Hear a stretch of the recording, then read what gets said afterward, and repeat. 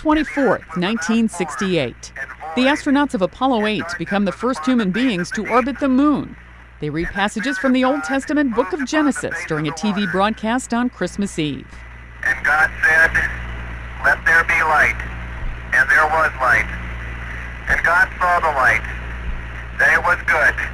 And God divided the light from the darkness. 1865. In Pulaski, Tennessee, several Confederate Army veterans form a private social club called the Ku Klux Klan. The white supremacist group targets blacks and other groups with violence during post-Civil War Reconstruction and into the Civil Rights era. 1906. Canadian physicist Reginald A. Fessenden becomes the first person to transmit the human voice, his own, as well as music over radio.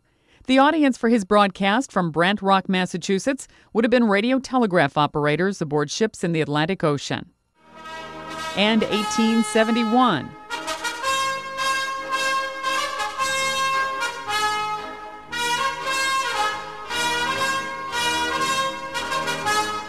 The world premiere of Giuseppe Verdi's opera Aida in Cairo, Egypt, to celebrate the opening of the Suez Canal. Today in history, December 24th. Sandy Kozel, The Associated Press.